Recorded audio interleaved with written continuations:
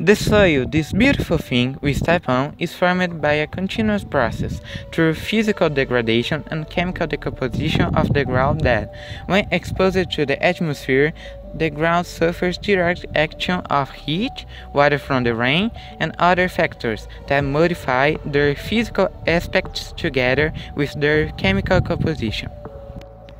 The soil is organized in layers that are named horizons, O, A, E, B, C, and R. The first horizon is called horizon O, or organic, and is the superficial layer of the soil, and is the one we have the most contact with, being the one where things sprout out of and we walk on.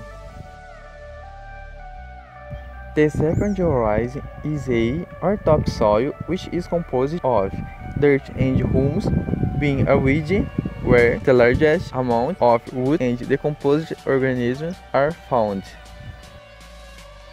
The third horizon is E, or loviates, being composed of clay and oxides of iron, and sometimes roots can get there.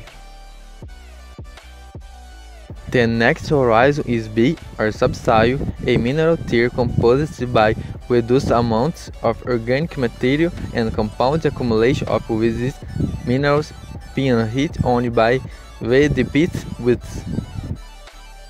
The second to last horizon is C, or parent material, the mineral layer, partially altered, containing large bits of the original rock, still in process of weathering. At last, the deepest horizon is R, that is the bedrock or the mother rock, the one that gave origin to the soil above, through suffering erosion and other factors, and is mostly unaltered. Erosion, river siltation, desertification, and wear, for example, are problems that damage the soil. Gullets are a cause of damaged soil too. It's a geological phenomenon that consists in the formation of big holes of erosion, caused by water's rain and bad weather in soil.